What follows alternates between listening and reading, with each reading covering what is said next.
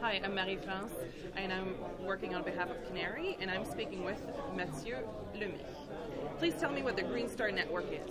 Okay, the GreenStar Network is a pilot initiative to build a zero-carbon network using cloud technologies.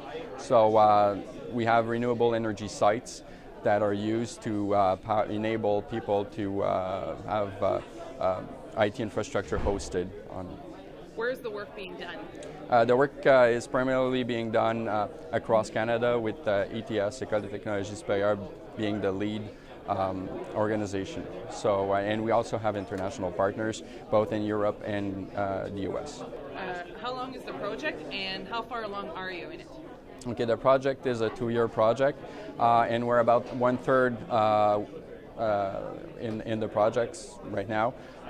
We have an operational network, and we're working on the middleware and more advanced intelligence aspect of the project. And your partners are? The partners from east to west are Rackforce, then you have CRC in Ottawa, ETS in Montreal, as well as UQAM. And then you have in the west Cybera and GRC, Grid Research Center in Calgary, and finally Rackforce out in Kelowna, Vancouver. So is this a similar concept to the smart grid being developed by the power industry? It's actually quite the opposite equation. We're actually turning things around, because the smart grid aims at moving the energy and managing the transport of the energy. What we're saying is that it's easier to move data to these renewable energy sites. So it's turning the equation upside out and moving the information to these different sites. How will this make a difference? By having this located at the renewable energy sites, we hope to lower the old carbon footprint of the IT industry, and also make sure that the IT is more accessible to people. How much carbon does the IT industry use compared to other sectors?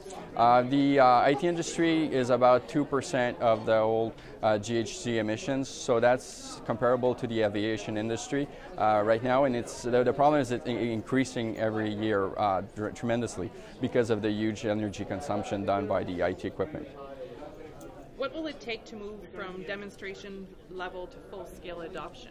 Okay, to move from this initial pilot down to full-scale adoption, you need to settle down all the economics of the system, and also harden the whole middleware aspect for more production-grade environments. You also need to have more users of that cloud and these cloud technologies to push that to a next. Finally, what's the next level in the project? The next level is to basically undertake some of the commercialization aspects, start introducing new services in this environment as we go, from virtual machines to virtual routers and other infrastructure pieces.